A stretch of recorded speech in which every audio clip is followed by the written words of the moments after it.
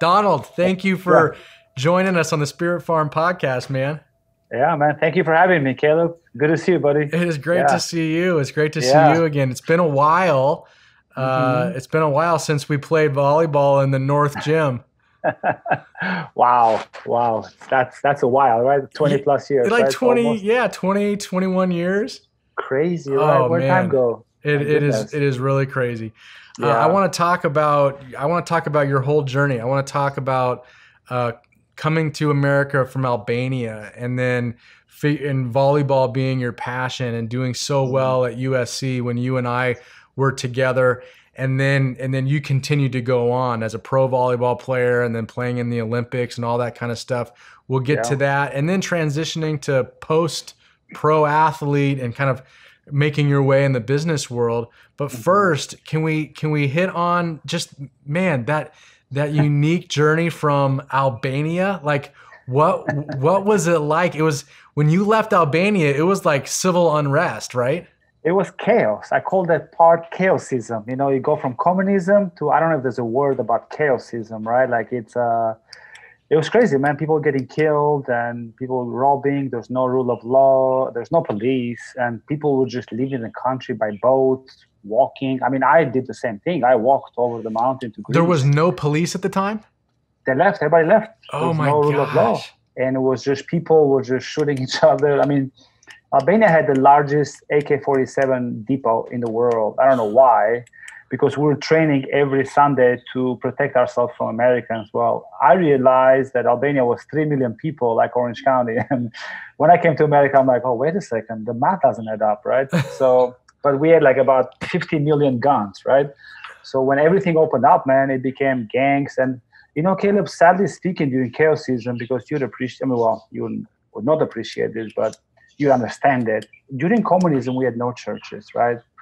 We knew about that because our grandparents talked a little bit about it, you know, but we had no religion, no church, no mosque, nothing. And then once the communism fell off in 91, then all of a sudden, like my best friends who I grew up became Muslims and became Orthodox and became Christian and became these gangs. And that's when the biggest fight happened between these kind of Muslim gangs, Orthodox gangs, and it was crazy to see. I mean, one of my good friends died, you know, like one of my good friends got shot and stabbed just having coffee, you know, and just because of religion, you know, and to me, that was a sad part to see. Yeah, absolutely, man. So it was crazy, how old were you when it was the chaos time in Albania? I was, 91? Yes, I was 14. 14. And at the when time, it all started, And at the time, your father was like the volleyball like national coach, right?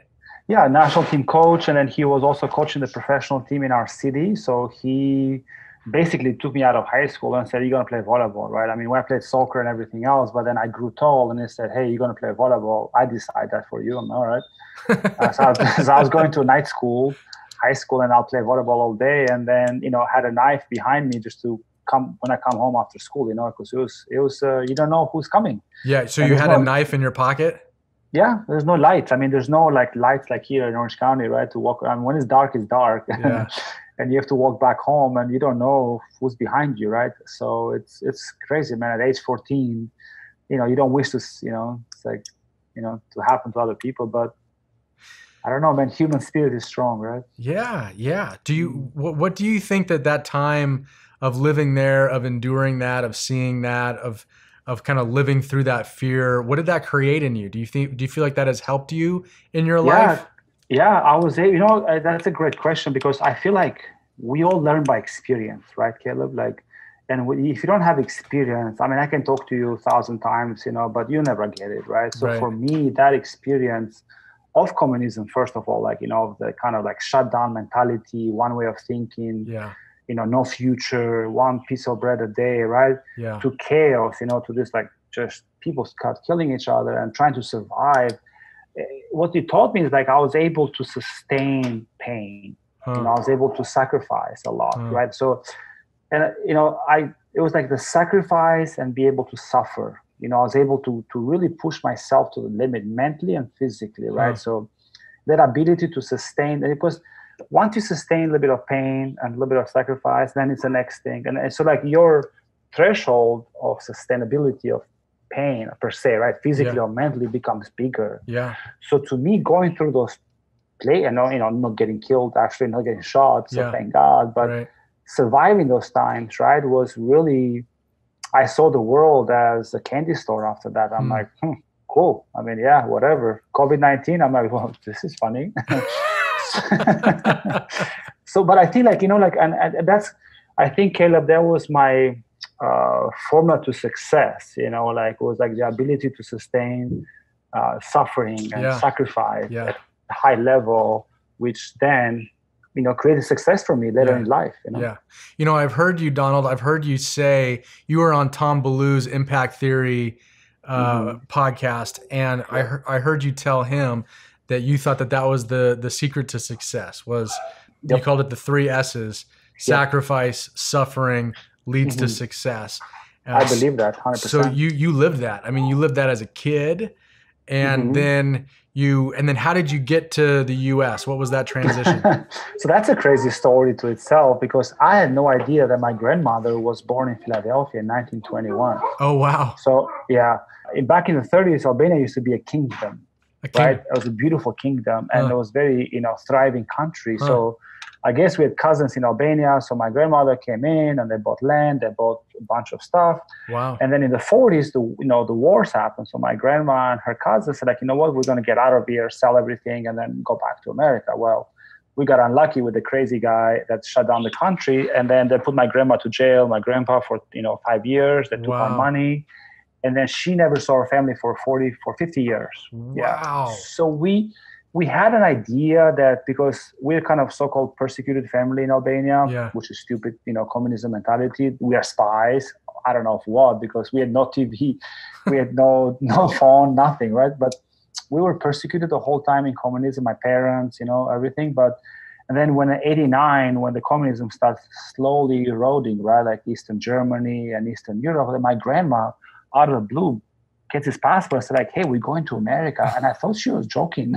I thought she was lying, right? Because it wasn't even a dream. Like, I mean, you're lucky you're grown in America, but when you were born in communism, you have no dreams. No dreams. Because there's nothing to reach for. There's no, it just, you don't even know that there is something to reach for, right? You just, they tell you what to do. They tell you what school to go to. They tell you where you're going to live. Thank God they don't tell you who to marry, but pretty close. They tell you how much money you're going to make for the next 40 years. They tell you what to listen. It's everything programmed, right? Wow. So to me, when my grandma said we're going to America, I thought she was high or she's going to get us killed. Because, if you have an American passport in Albania in the midst of Chaos-ism, people will kill you. Wow. So, long story short, she walked to the U.S. Embassy in 1990 and she said, I'm an American citizen, I want to go home. And they took her within 2 months. They sent her to Boston. And then she applied for family unification. So we had to wait 5 years legally. We're not illegal immigrants. But I had to wait 5 years, to do all the testing and the process, So 95, 94, 95, we were shipped to Boston. They said, hey, you're going to Boston. I said, oh, where's Boston? I have no idea. Wow. Yeah. So that's how my coming to U.S. was, man. Yeah. And that whole time from 1990 to 1995, were you thinking, I think I'm going to go to the U.S. soon. I think I'm going to go. It was so far of a reach, Caleb, that I didn't believe it, because it's I don't know how to explain, man. It didn't even enter my brain, right? People were going to Greece, Italy. So personally, would you like this story? I actually walked to Greece in 94. You did. Because we're not getting the visa for America. And I'm like, you know what? This doesn't make sense. I'm just going to Greece. So me and my buddies walked for like 15 hours and they're about to get us, they're shooting at us. It's just like, it was crazy, right? But I walked there to try out for a volleyball team. And this story will come in with the Olympics after. And I tried out for a volleyball team in Greece, walked for 16 hours over the mountain with friends and Greek soldiers trying to kill us. And then we got there, we get a bus, we go to one of our friends' house. I tried out for volleyball. They cut us. They sent us back home, So it was like a 5-day, it was crazy. That is insane. That's the most dramatic tryout I've ever heard of.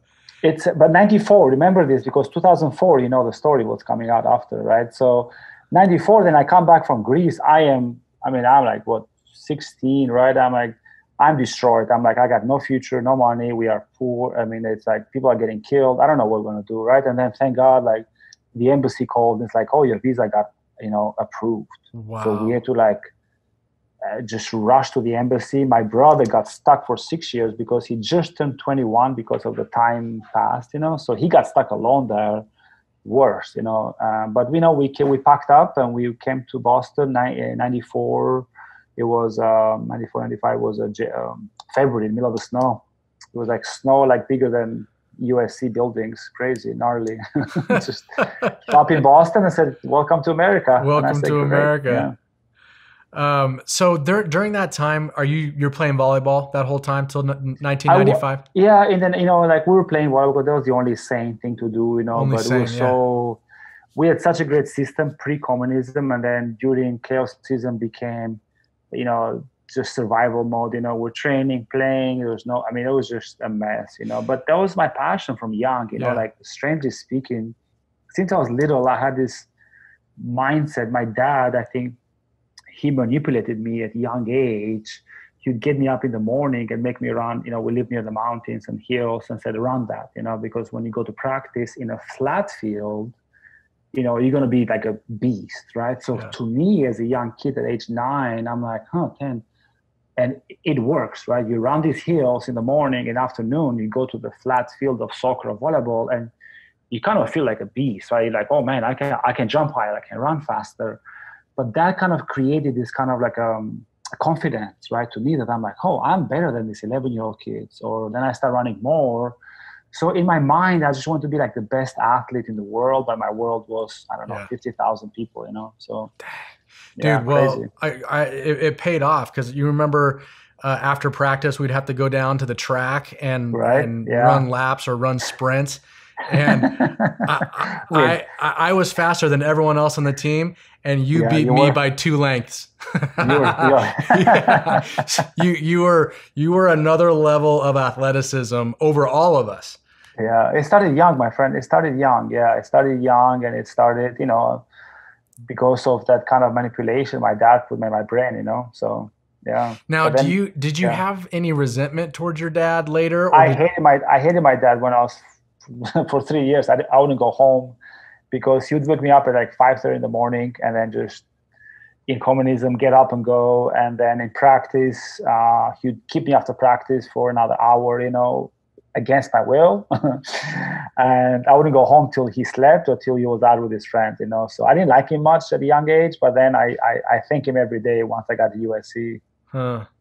Man, it's because so when I got to Boston, I started working, right? Because there's no volleyball there. I don't know anybody. So I'm doing 2 jobs. I'm selling Dunkin' Donuts all day, and I'm working at the hospital, washing dishes. And then because we had no gym and no car, so my dad would still take me out in the snow. We'd go to the track and field, and we'd just do sprints. And because we had nothing else to do for a year, So he still pushed me during those times, And then how did you break through to a volleyball tryout or getting to USC? So that's one thing I love about America, and I'm a true patriot. I love America because here people see your hard work and people are willing to help. So, funny enough, I went to my local church and I said to the priest, I'm like, God, whoever you are, priest, whoever you are, help me because I'm lost. I don't like America. I'm 1 year here. I'm working like 23 hours a day. I have no friends. I'm a young kid. I'm 17, 18, so what do I do? And then those 2 things he told me changed my life. He said, well, how's your English? Right? And my English was 10%. You remember, still in college, my English was bad. But he said, well, son, it's like if you don't know English, you can't understand Americans. Because I had this like friction between Americans and me. Like, it's kind of like they're too cold. They don't, they're too loud. They don't invite me to parties, or they don't invite me, But I didn't understand them because I understand the culture and the mindset of American lifestyle, you know. So, and I invested time and stuff in that. And then I went to my local high school and I walked into the coach. I said, "Hey, I want to play. Can I please play volleyball?" Because a couple of kids would come to Dunkin' Donuts and buy donuts, right? And they had a volleyball shirt. Okay. And I was like, "Hey, where do you guys play?" And it's like, "Oh, this high school here." I'm like, "Can I come and train?" And they're like, "What?" I'm like, can I just come and touch the ball? It's been a year. I freaking miss it, right? So they opened the door for me, Wow. and I went to the local high school, and the guy was like, "So who are you?" It's like, because East Coast, I got lucky. East Coast sucks volleyball. I mean, Right. it's There's terrible. not much going on. It's terrible. So I got in the gym, and I'm like, finally I saw a gym after a year of Dunkin' Donuts. I'm like, holy moly, this is a beautiful high school gym, like just heated up, and I'm like, so the high school coach like, man, he's like, have you thought about going to college in America? I'm like, no, I want to play pro. And he said, there's no professional league in America. I'm like, what? Like America doesn't have a professional league? So I was shocked that US does not have a professional league. So he talked to my cousin who lived in Cambridge. It's a crazy story. In Cambridge, my cousin knew the coach of Harvard University. Huh. So this guy, Turkish, he had a beautiful cheese and sweet shop. He's still there, actually, Iksan. And my cousin went to him like, hey, son, I have this kid from Albania. And he's like, Albania? He's like, I'm Turkish. I know the volleyball world. So he got me in to meet the coach. And then the coach was like, yeah, come on, try out and see who you are. So I show up at Harvard University, Caleb. And I look around and I'm like, this is when I start dreaming about America. That moment at Harvard, I'm like, this is a school? Like, what? It's beautiful. That's right? So incredible. I got in the gym. Yeah, I got in the gym there and I started trying out for the team for a couple of months. And that's when I fell in love. I stopped working. And then the coach asked me for my grades. And that was the end of conversation because I still hadn't finished high school in Albania, right? It's nighttime. So my dad, we sent money to one of my best friends. We paid for my high school license. they ship it to me. I show to the coach and he's like, nah, man, it doesn't work like this in America. Sorry, but I'll help you, So him and my cousin start calling every coach in America, and everybody said no. And then one coach, Jim McLaughlin at USC, said like, oh yeah, I'll come down and check him out. So he flew to Boston for a weekend, saw me play, and then a week later he offered me a full ride, which by the way, I had no idea what it meant, a letter of intent. I'm like, what does this mean? Till the priest starts crying. True story. Is like USC offered you a full ride? I'm like, hey man, what does that mean? He's like, they're going to pay you for your school. I'm like, great, they're going to give me money. No, idiot, they're going to pay you for the school. Like, school costs in America? Because it's free in Europe, right? School. So I'm like, for me, I didn't care. And yeah, man, that's how it happened for Donald, the scholarship. What an incredible story. Not just coming from chaos in Albania, but then you land in Boston. You're at Dunkin' Donuts, which is I love it. I love Dunkin' Donuts. Dunkin' Donuts is amazing. It's what Boston is known for. The Celtics, Dunkin' Donuts, and Harvard, right? And there you are serving donuts, and then you find yourself connected through a couple of kids or whomever to you're at Harvard. And then I love the part where McLaughlin comes out, gives you a full ride, and your next conversation is with the priest. And that guy, he must have seen God's just kind of like as a blessing on you. Like how did this happen? He threw a party. Like the priest had a Sunday service, and at night he threw a party, and we're like full of Albanians, and like, oh my gosh, it was like the biggest party. I'm like, why are these people so happy? Like, when I'm going to school, So I was shocked, at the love. But that was a big lesson of America for me, man. Like, and the people are willing to help you here if you reach out for help and if you show them, your real intentions. Like it's incredible country because the world is not the same, right? The world does not do the same thing when you ask for help. Yeah. Nobody helps you. So, and then Jim left, and then Pat Powers came and then calls me about to cancel my scholarship. He's like, who are you? Why do you have a full ride at USC? I don't know you. So that was another crazy story. I had to fail SATs 3 times. I showed up in January.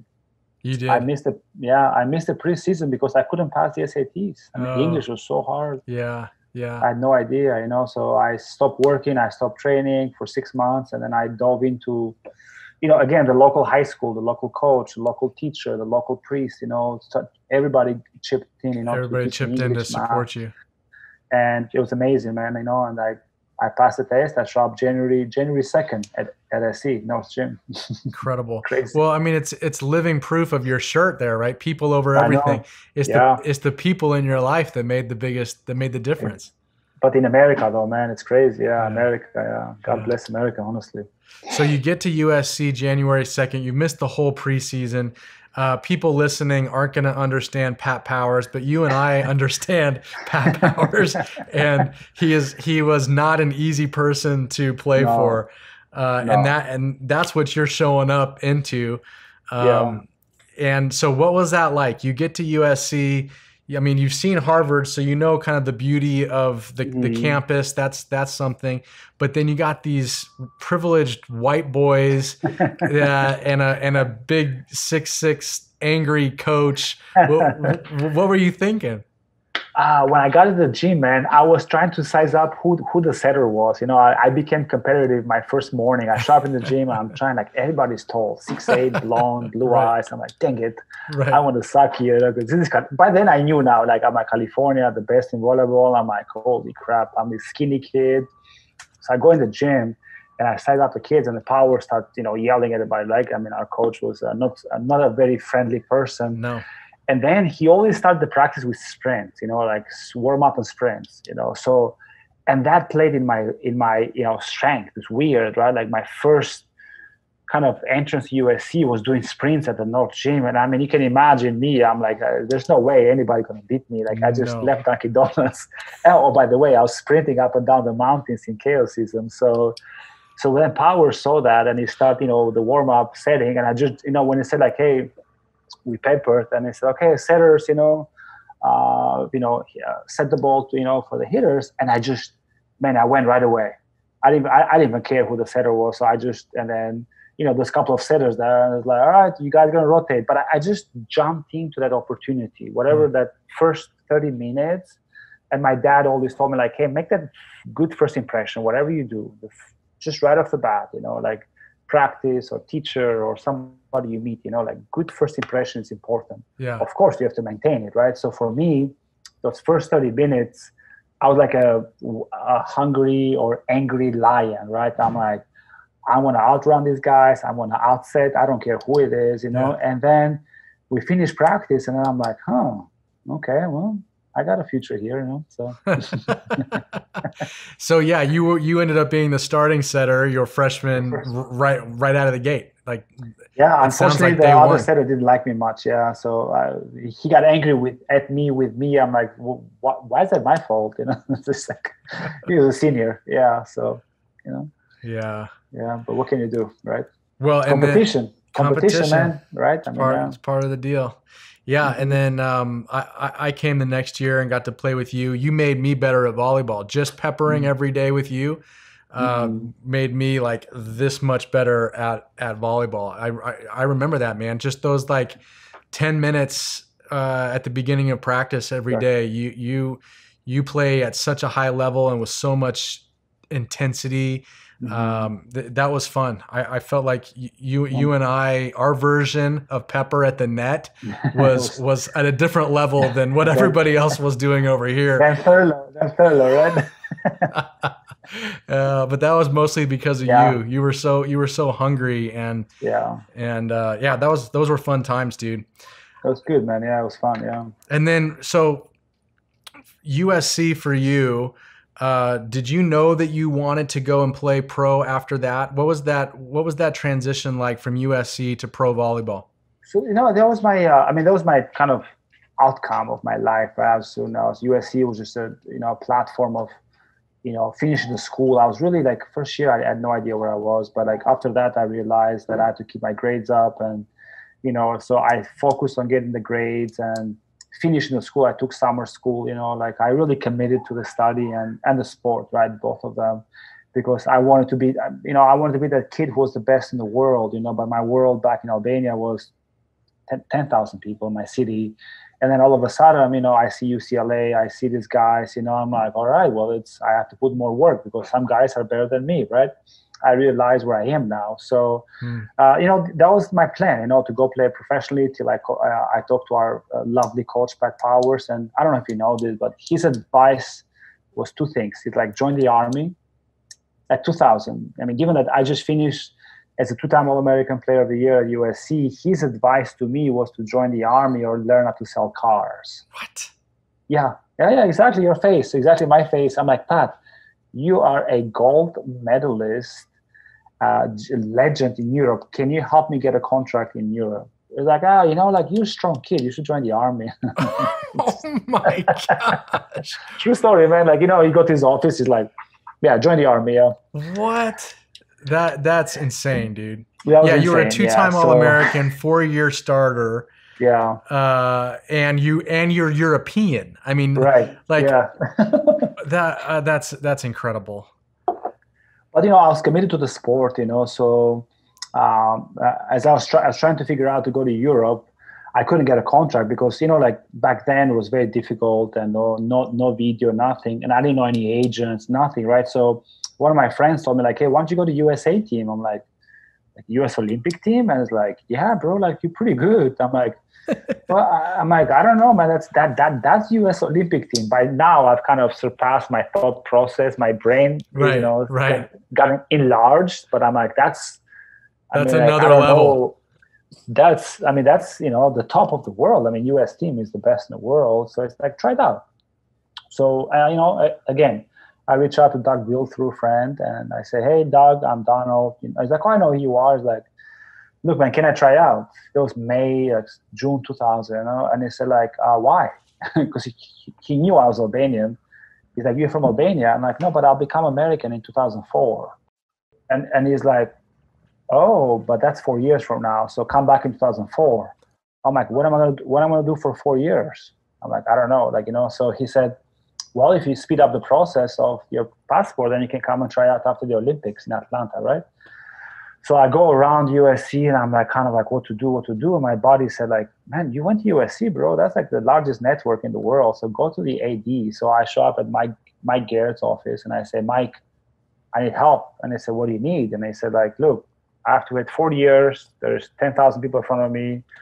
I'm going to become an American regardless. But if I become in 40 years, I miss an opportunity to try out for US team. Can you help me? So the next day, I show up at his office. He's on a live call with Dianne Feinstein. She knows my name. She knows who I am. She knows everything about me. And Caleb, incredible story, man. I was June. By August, I got my passport. True. Unbelievable. I went to the immigration office in downtown LA in August, top floor, and the head of immigration there had a huge USC picture there. I'm like, that's kind of weird, but whatever. So I was kind of afraid. I'm like, what I do wrong, So we're talking like me and you, and he said, hey, son, welcome to America. Make us proud. This is a direct request from the top, and special whatever they have these occasions. He said, good luck with USA team. Wow, Donald, that's incredible, dude. I cried. I cried there. Yeah, I would have too, man. Your coach wasn't much help, but the athletic director, Mike Garrett, who's a USC Hall of Fame and NFL player, calls Dianne Feinstein on your behalf, and you get your passport 2 months later. That's incredible. I was blessed, man. That hand of, I think, priest, that in Boston, I think, kept me going, because some blessing there, man, because I don't know. Life has been about one opportunity, and I've taken it, So. Well, there's something too about people that work really hard. You were the hardest working guy on the team. I would like to think that I was almost there with you, but you were as well. You were as well. Yeah, you just had that. You had that inner drive and grit from probably how you grew up. That it just took you to a little bit of another level, and there's something about people that understand how to work that hard. Good opportunities tend to find those people, right? I hope that. I think so. I see it now in America. it's amazing, but. And it's like people ask you for mental toughness. People always ask me like, oh, what's the mental toughness of an Olympian? And I'm like, you know what, man? There's no secret sauce. It's just getting up every day and doing the same thing. I'm like, I go speak to young kids, and they say like, I just have just one thing. Who here can do 10 push-ups? Of course, all the high school kids. I can do 30. I'm like, who can do 10 push-ups every day for the next 6 months? Well, that's boring. I'm like, well, that's exactly, going to be an Olympian. That's your mindset. All it is, Caleb, is getting up every day and doing it and repeating it and doing it and repeating it.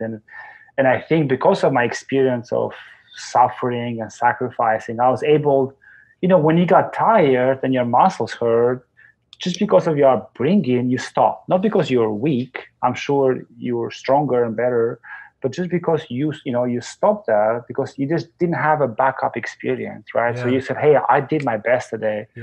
But guess what? I'm sure you had so much more in your tank to do. You just stopped, and it wasn't your fault. For me, I was like, man, my muscles hurt, but I've seen worse muscles hurt, right? Walking 15 hours. So I can perhaps sustain, 12 reps rather than 10, right? I'm sustained one more extra sprint or one more extra set, one more extra this, So for me, that was just, at those conditions at USC, I'm like, you're kidding me, right? So that's why I think that fire came, because I had a bigger tank. Yeah. That's all, and I used it for the right reasons. Right. So then you get the passport. Do you go try out? Yep. And what happened? I showed up at U.S. Olympic Center in Colorado Springs. It was 4 of us, me, Clayton Stanley, Rich Lamborn, and Riley Salmon, all gold medalists. There's 4 of us, and there's no team. I'm like, what's going on here? Why is there 4 of us? I didn't, because every guy was going to Europe every winter. So I spent the whole winter in Colorado Springs. So Doug Bill offered me a training position, to train and see like my skills and who I am as a person. So that was awesome. It sucked because we were training 8 hours a day with 4 guys in Colorado Springs and making no money. And, but again, like I was okay with that. I was living in Olympic Center. I was eating at the cafeteria. Michael Phelps used to sit next to me, and I'm like, "Who's this weird guy?" Like swimming all day. Apollo, you just swim all day.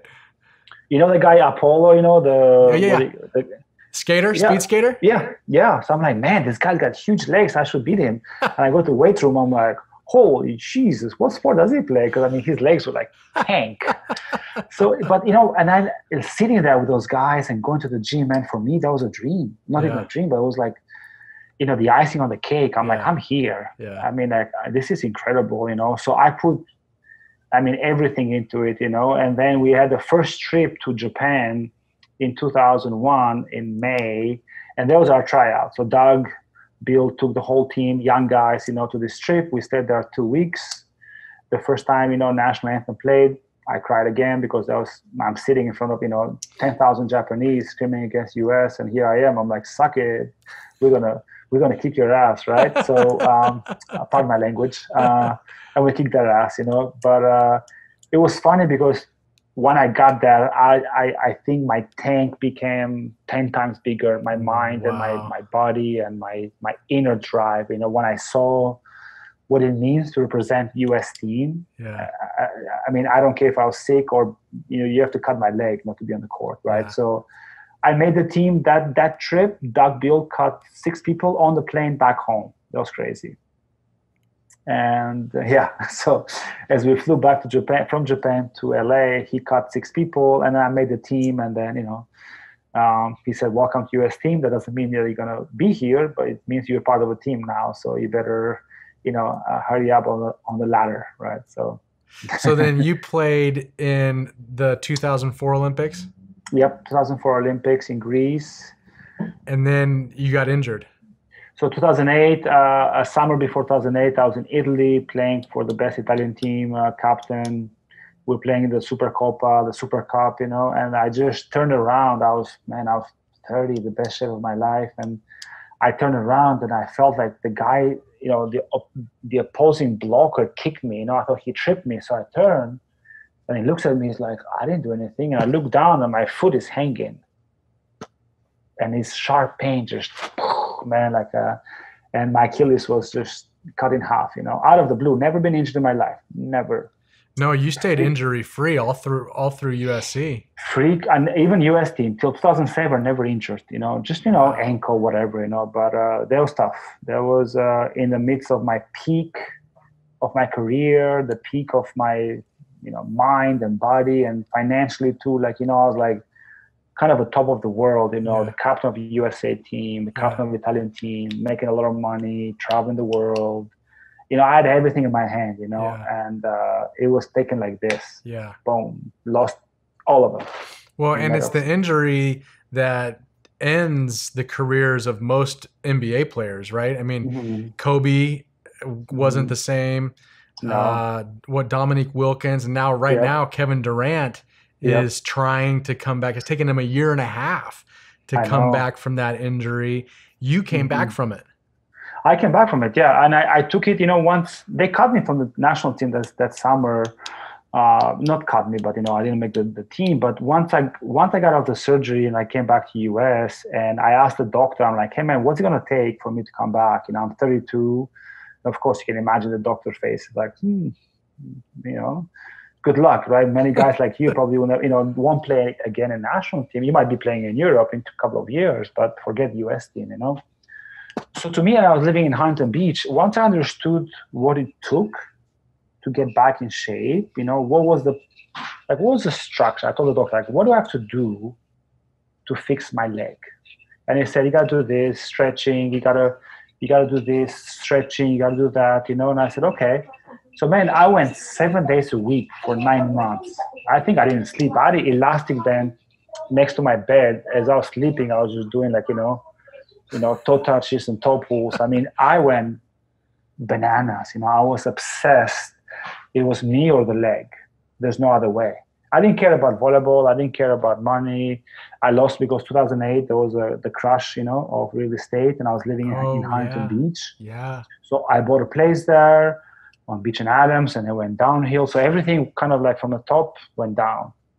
So And I was like, you know what? you were losing not just Everything. volleyball, you lost your house. I mean, I if lost my contracts in Europe. I lost a place at the U.S.A. team. I remember watching Olympics 2008 and watching pretty much the guys who I trained for 8 years on TV, and they keep winning one game, and I'm just like, you wish for the best, but then you don't wish for the best. You have this conflict of interest. yeah. Because in 2005 we made this pact as USA team. We said we're going to win gold in China, and this is what we're going to do to win gold in China. That was our kind of mission after Greece Olympics, and we did it. And it was tough not to be there. It was, it was a tough moment there. But I took it as a personal vendetta, me or the leg, and came back in actually like in 8 months. 8 months, I came back. I went back to played in Turkey. I went back and played in Dubai, and then I called the new coach after the Olympics, Alan Knipe, and I said, hey, I don't care where you put me, just give me a chance to compete. He said, if I'm old and if I'm slow, I'll walk out of the gym by myself. He said, sure. And that's it. I played 4 more years, London Olympics, yeah. I mean, as the starter. Yeah, of course. No other way, man. Sorry. No other. You were the guy. No other way, buddy. It's either go all in or don't go inside at all. Yeah, yeah. I think for me, that's always been the mindset. Like I'll lose, I'll get injured, I'll get beat by a setter or by another team. But I'm going to get up the next morning, and start to working again to not to allow that to happen again. Suffering, sacrifice, and eventually success, right? Yeah. It's a long journey, but it works, man. Yeah. So how are you applying that now, Donald? How are you applying that tenacity, that hard work, that suffering? Yeah. What does that look like today in this world, and as you're kind of making your way in business and Yeah, it's been difficult because, first of all, after finishing the volleyball career and I have a passion for business, I have a passion for people and traveling, and I was getting my hands into the business world, learning the business world. I started after my career was done in 2014 as an unpaid intern at age 39 with 3 kids at a firm in Irvine. I said, hey, just hire me. I just want to learn. I just want to make cold calls. I want to meet people, whatever it takes, right? Unpaid intern at age 39. Yeah. I think my wife can attest for that. She thought I was crazy, but I said, my resume is great, but nobody's going to hire me because I'm this like genius athlete, right? I don't have any business experience. So I'd rather learn it from zero, Yeah. So I went there and started learning, but it's been hard transition because, in the church and in sports, you have a community, you have a tribe, that kind of shares the same vision and mission and friendship and brotherhood or sisterhood. Yeah. And when you get in the business world, it's lonely. It's people don't care. And you have this different, people just go there like, oh, I'm working from 9 to 5. And I'm like, no. I'm working for whatever it takes to get this done. I mean, and they're like, no. Right. I don't know other way. Like, I don't know any other way how to attack, like how to solve a problem or how to reach a goal. Like, it's either you go all in smartly, not stupidly, right? But then don't take it at all. Right. So it's been, it was going great, and I was able to build my own business and invest my money to this, English language platform, because I remember from the priest told me in 95, he said, hey, if you don't learn English, that's right, you can't understand Americans, you're never going to make it here. Yeah. And to me, but when I was at USC, man, like, here's a funny example. At the beginning of first year, when guys would tell me like, yo, bro, see you later. I'm like, when? Like, what? Like, call you later. I'm like, what, when? When are you going to call me? And be like, I'm like, it's the phrase. I'm like, what does that mean? So I was so far off the American culture, right? Yeah. And it created rifts, right? It was like, I was this kind of uncomfortable European guy who doesn't get it. And not because people were not friendly, but just, it's my job to understand American culture. It's my duty because I came here. You didn't come to my country, right? Yeah. So to me, that's always been a passion. And I built this beautiful business, and we're teaching immigrants in Irvine English, and then American culture, how to apply for jobs, how to talk to CEOs, and it was going really well till, here we go, another setback, COVID-19 wiped out everything, and that's what I struggle the most, is that at a team or at the church, at this community places, you can always fall back, and talk to people and kind of, regroup. Yeah. In the business, you're done. It's a pretty cutthroat life, right? A pretty cutthroat environment where, if I don't bring value to you today, if I don't make money from it today, which is the good and bad about capitalism, is that it can be pretty rough, right? Like me, that, losing the business, losing the money, and trying to kind of navigate the new world per se. Yeah. But I still go back to those 3 S's, man. Yeah. I think like that. I'm lucky that to have a beautiful family and 3 boys, and they have a shot of oxygen every day, right? And every day. Right now, Caleb, my mindset, aside from the Olympic spirit and USC and the 3 S's, is like, I'm gonna win every day, each day.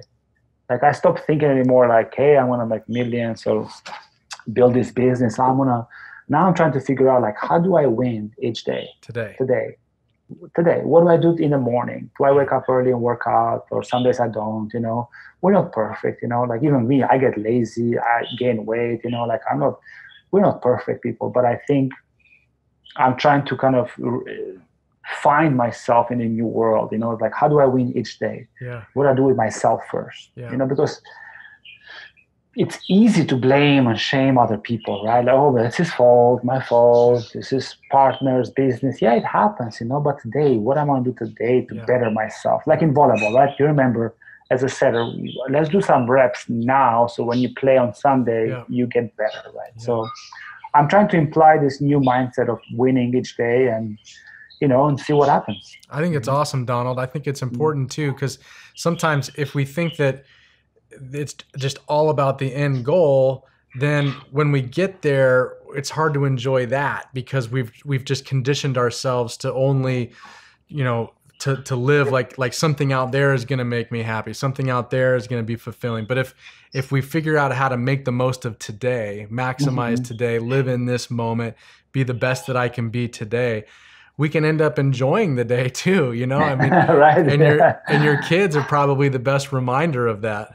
Yeah, no, it's amazing, man. It's amazing, like, when you apply that every day and remind yourself, and then trying to find a new tribe, right? Like, I'm trying to find, I think we athletes, right? I mean, you're an athlete, and you're in the the Spirit Farm and the church groups, finding that tribe that fits the mission and the vision of, life professionally and also, spiritually. It's not easy, and I'm kind of looking around, like, I found my ex-teammate Reed Pretty is doing some fun workouts on the beach, kind of a, not volleyball, but overall, like, hey, let's use volleyball, but also the mindset of it to connect and stay in shape and stay healthy and, up here and, and your bodies. So, it just grind away, man. Repeat, right? Every day, you're just trying to win the day and find a new tribe. And you know, thank God we live in America. That's another reminder of myself, you know, because if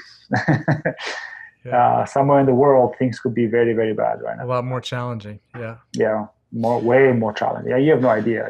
Yeah. No, I know. Yeah. I like Reed Pretty. He's a good guy, and I'm glad that you're doing those workouts with him. It's a cool concept. He's training he's not training volleyball players. He's training regular people, but using sand, right? And moving your body in sand. And it's also like challenging mindful wise. You know, it's like people are so we are so programmed as humans, I think, to be safe, right? Anything that happens, safe. Yeah. Anything that's hard, no. Everything that's risky, no, right? And it just, if you don't challenge yourself every day and something like, you know, could be for, you know, these guys, like we'll do sprints on the sand and it's like, hey, do one more, right? Like it's okay if you're tired, just do one more. Yeah.